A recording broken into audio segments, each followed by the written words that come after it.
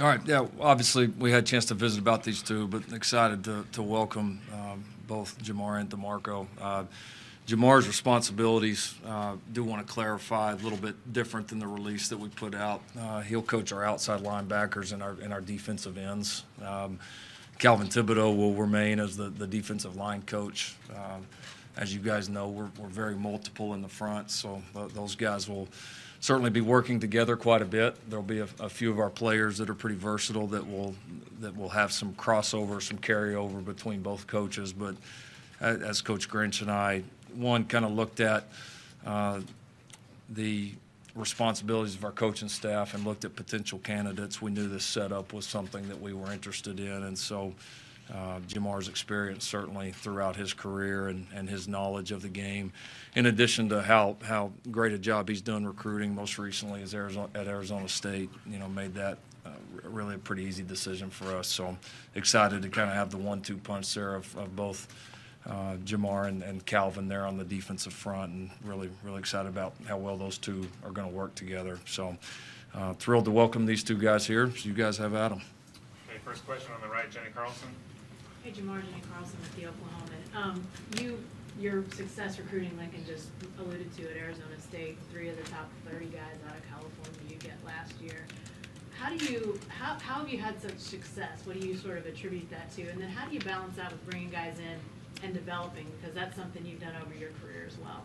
I think the success comes from just building relationships with coaches, players, and just being consistent in my behavior with the kids and always staying even keel. And then even if they tell you no right away, just kind of stay consistent and continuing to talk to them and just building relationships throughout the years. And it's a marathon, it's not a sprint, so usually these things last for about a year and a half, however long it goes, but you just got to stay consistent with the kids. And then when you get them in, you just got to build them up from day one. That's what I thought I've always done pretty well, and build them up from day one and continue just to coach them every day. That's what I try to do.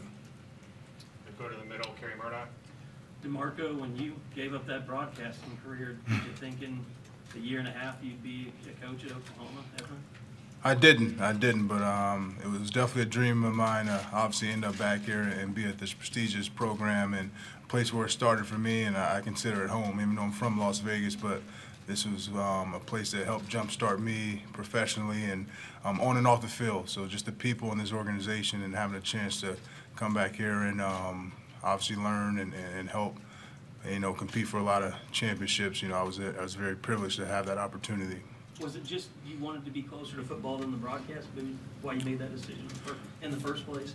Yeah, I did. I enjoyed the broadcasting, and I knew at some point I wanted to get into coaching. That was my calling. I missed the game, and what better place to obviously be here. And when I retired, broadcasting was a step. But like I said, coaching was somewhere in my future. I didn't know when or how, but I was able to be a coach with Coach Sumlin, the guy who was here with me, and he gave me that opportunity. So I'm very thankful for him, and bringing me in. But I'm extremely excited to be here. You guys will love this. Actually, DeMarco doesn't know that I know this, but after word broke that we were going to be looking for a new running back coach, I was actually in Dallas recruiting with Coach Gundy, and he showed me his phone, and DeMarco sent him a text with the eyeballs. So, you didn't know that, yeah. So yeah, I thought that was a good recruit for us there as well. You want to comment on that, DeMarco? I did. I saw the news, and at first I was shocked because I didn't know anything, but I did send him the emoji eyes, and that's all I sent. Yeah. But I didn't know he showed you that. So. Yeah. Those have been pretty good around here. Yeah. We'll stay in the middle, Eric Bailey. DeMarco, what was your immediate thought as soon as Oklahoma reached out to you, and how much have you admired this offense from afar? A lot. I've always paid attention to Oklahoma ever since I left 12 years ago, and this is a place for me that, once again, I consider it home, and a lot of familiar faces and people here. And that reasoning is because it's a family program, and you don't stay around here for a long time if you're not doing the right things consistently. And when I first got the call and the opportunity to interview, I was extremely excited.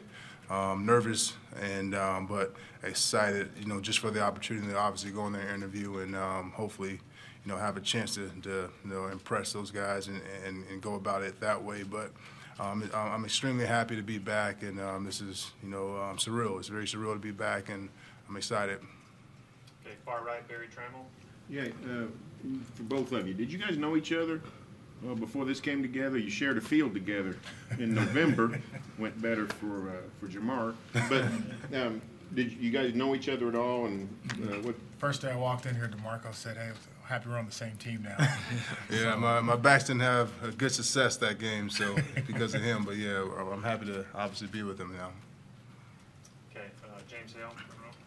Jamar, you coached with under Herm Edwards, who's really a great guy and a great coach.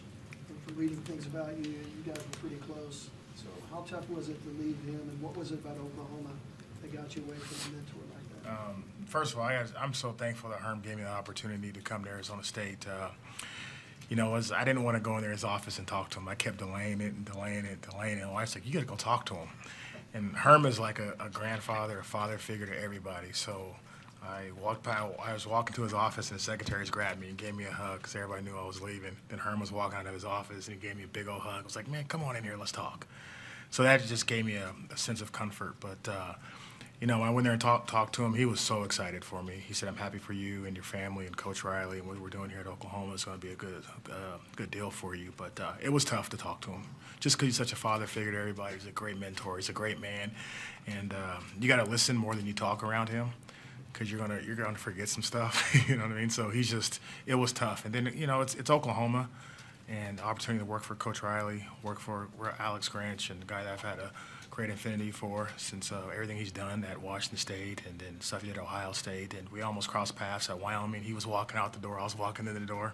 So just hearing all that stuff about Alex, I was excited to be here. And you can't tell Oklahoma no. Okay, second row middle, John Hoover. Yeah, DeMarco, welcome back, first of all. When you were playing, did you think post-football career, I want to be a coach? Was that part of your decision? And then as your career started winding down, whenever that was, were you ever thinking, man, if I could just get back to Oklahoma or something like that? Yeah, I always knew I wanted to be a coach at some point in my life when I was done playing.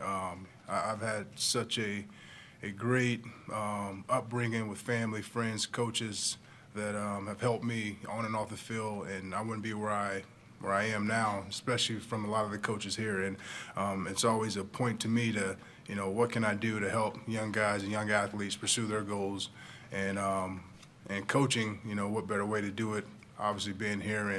And I just didn't know when or how I was going to get into the profession.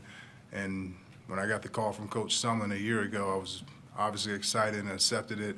And having the opportunity when the running back job opened up here, sent the emoji eyes to Gundy, and then I just felt that I just wanted to interview, and I didn't call anyone, ask them to do this or do that. Obviously, it's Coach Lincoln's decision, and I didn't want to influence him in any way or make a call. So I've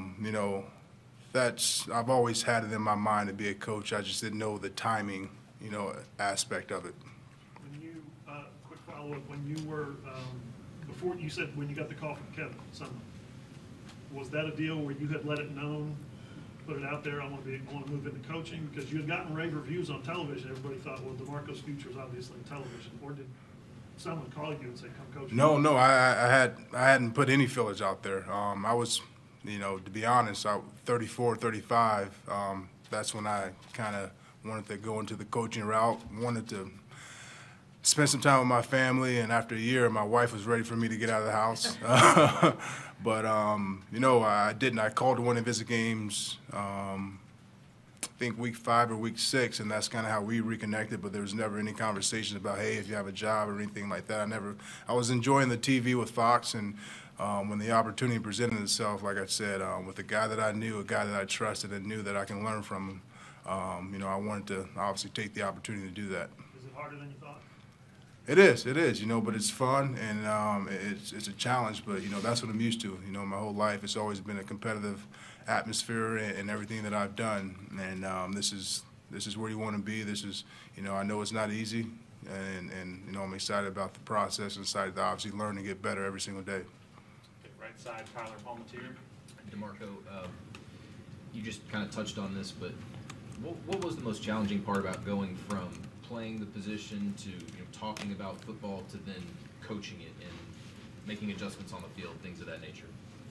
For me, honestly, it was the fact that I had no control when they were on the field, and I trusted my players, and obviously you give them all the tools, and they're very receptive. But just the fact that you're on the sidelines, you really don't have the physical control over it in that aspect. But it's been a very smooth and easy transition, to be honest, only because of the coaching staff that I was a part of last year, and now coming to this staff, and they've obviously been doing it a lot longer than I have. But I think it marries with what I've been able to do, and just learning and listening and taking notes, from everyone, whether it's offensively, defensively, special teams wise. I pride myself on watching everyone and learning, good, bad, ugly, to whatever the case may be. There's always something you can take from it. Do you have one experience specifically that stands out in terms that you felt was really eye-opening on the coaching side of things? I would say, honestly, just the kids, how receptive and respectful they are. Nowadays things are a lot different. When I was growing up and going through this process, it was about traditions and things of that nature. Now you move on, and it's about uniforms and certain things of that nature. But, I wouldn't say I lost touch with the youth, but you hear certain things and you see how things are going. But, just the recruiting aspect and the kids that we had on our team a year ago, even the kids now, they're extremely bright kids. They're very receptive, like I said. But I think that's them, and all they want to do is learn and get better and compete. So that's a great thing for me. Go to second row, Jason Kersey. DeMarco, does your success that you had in the NFL, does that help in recruiting? And specifically, everybody knows how important Dallas is to OU's recruiting because of your success with the Cowboys. Does that open more doors for you? Are kids more receptive to you because of your success in the NFL? To a certain degree. Obviously, we know what my history was, but that's not something that I live on and approach it that way. I know there's a lot that goes into recruiting and getting to know the families and getting to know that player on a deeper level and emotional level that you have to connect with. So I think to a certain aspect, and that's not something that I talk about. That's not something that I put out there and say, hey, this is who I am, so you should give me an opportunity. That's to me, it's sort of irrelevant. It takes a lot deeper path and a deeper emotional connection to get into it with these kids and their families. Well, why is that? Why do you view that as irrelevant? I wouldn't say that, maybe I used the wrong word, but I wouldn't. That's not a slam dunk to get you, into that relationship with that kid. Obviously they know, I know, and that's not a recruiting pitch for me. Okay, second row on the right, Keegan Renault. Lincoln, Jamar had no immediate connection to you or Alex. How did he become a target for you guys, and what was it about his background that intrigued you? His name got brought to me by a couple of people that I really trust in the business, as did a lot of other names. And I just started researching him. And one, I found a guy that had success everywhere he's been.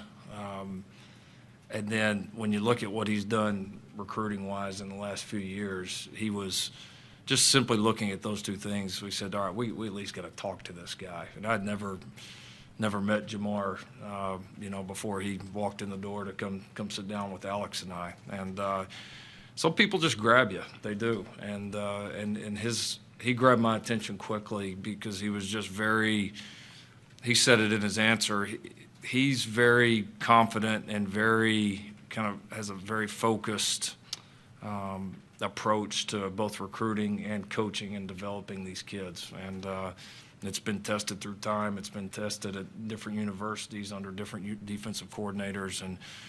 And then as I started talking to a lot of the coaches that he had worked for, all the answers were the same. It was the same conversations every single time. So you love the consistency that he's had. So it was the right fit at the right time. And we know how competitive certainly the defensive line, defensive end, outside linebackers. Those type of bodies, there's the least amount of them. They're the hardest to find, and everybody wants them. And so you gotta be an elite recruiter. You got to be an elite developer of talent. And then as we got to know, Jamar, his family, they fit in with our culture here, our family atmosphere. It checked every single box. right side, Garrett Evening. Yeah. Hey, DeMarco, good to see you again. I wanted to ask about Cale and his influence on you in terms of coaching. Is there something that you have borrowed from him in terms of how he taught you that you now teach your running backs? Yeah, honestly, there's a lot of similarities that I took from him last year, my first year coaching. I mean, accountability is one, and treating everyone the same, no matter if you're a walk-on or a starter. And he's a guy that obviously played a pivotal part in my growth as a player and as a man off the field. So he's obviously, I've stayed in touch with him since I left, and tremendous amount of respect for who he is as a man, coach, and recruiter. He does a great job in all three areas, and so there's a lot of drills, a lot of sayings, a lot of things that I do that's very similar to how he does it, and you know, it's helped me throughout the course of my career playing and my first year coaching as well. Did you bounce the idea of becoming a coach off of him? I did. I did.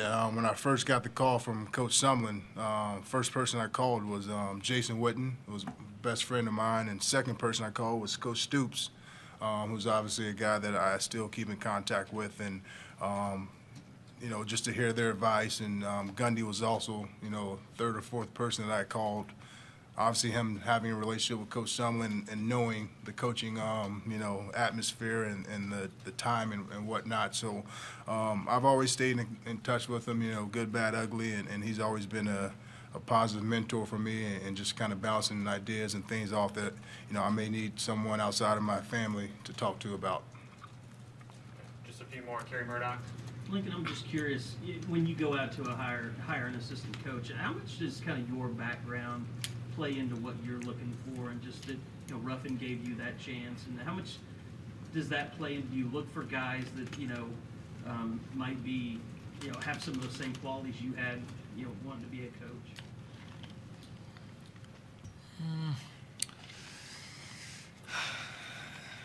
It's honestly a tough question to answer, because I think every hire is so different.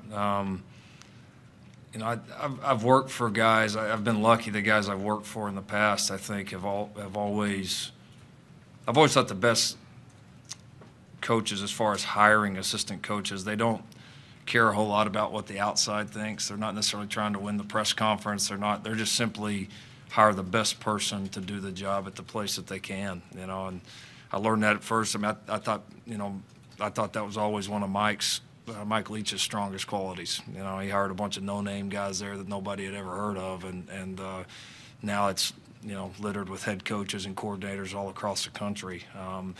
I thought Ruffin did a great job of it as well. And then, you know, being here for a couple of Bob's hires, or involved with a few when I got here, I always appreciated how decisive he was. I mean, he found his guy. He didn't waste a whole lot of time. That's always kind of been my feel. I mean, you know, I don't want to sit here and go through the number of guys I've interviewed for spots, you know, coaching spots in our staff since I've been here, but it's not a whole lot. I mean, I think you find the person and you lay out the qualities, and then I think the last part for me is I've always placed such a strong value on staff chemistry and how well you do your job, but also how well do you work with the other people, and that's a big part of my feel in the interview process. When I talk to other coaches that have worked with a particular candidate, that's normally one of my first questions is, how's he get along with everybody? How's he get along with the players, the coaches, the support staff? Because I think that part is so key, and we've been lucky. We've had a lot of great staff chemistry, and so it's a fun process. I enjoy it because it's always exciting to, in any way that it transpires, it's always exciting to have a chance to bring in new people and people that you think can make you better. And I think these two guys make us better. Okay, far right, Jenny Carlson. Yeah, Lincoln, it feels a little bit like a rewind to Bob's early days with the age of this staff. Yeah. This is an increasingly young staff. Yeah. I know you're going to miss Ruffin for a lot of reasons, but what does that do for a staff? What does that do for a program to have so many guys? I think your oldest is 47 on the staff. Like, what does that do for you to have so many young guys on the staff? Well, I think it's great for a lot of reasons. I think obviously the recruiting, you know, right off the top. I mean, I think the energy level, and then I think you maybe referencing the previous question. if I do look for any characteristic that I felt like it has been important to any success that I've been a part of, I think guys that have that edge to continue to prove themselves. I still feel that way. Just like I did the first day I started coaching, I still feel like I'm trying to prove myself every single day, and that I have to, and certainly look for guys that have that same edge about them and that same competitiveness, and not guys. And not that an older coach doesn't have that, but I think some of the younger guys that we've hired, I think we share that, and just that edge and that competitiveness every day, and you have to have that in this job from what it takes to recruit the great players, what it takes to develop the guys and that you have here currently, to give them support that they need. It takes a lot. And so I didn't go out saying we had to replace these two positions with two, quote-unquote younger guys, but they were just the right fit and bring the right mentality to it. Okay, last question, Barry Trammell. Jamar, Lincoln paints a nice picture about the progress of the Oklahoma defense. But defense in the Big 12 for several years has been a punching bag nationally. Were you aware of the perception of Big 12 and Oklahoma defense, and what can you do to sort of counter that perception when you go on the recruiting trail? You just got to work hard every day, honestly. Just got to work hard every day. And at some point, we'll get better, and everybody will get better. But I think you just got to work hard every day at recruiting and, doing the little things on the field at practice. And, the selling point is coming here and working with Grinch and working with Coach Riley.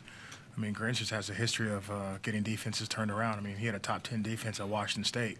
So that just sells itself. Like at Washington State, you're not getting the same athletes that USC is getting and Oregon's getting and even Arizona State, but he had a top 10 defense, and we're definitely gonna get there. And just I'm excited to work with Grant, to work with Coach Riley. Hopefully I answered that question right for you. You did great. Yeah, you did great.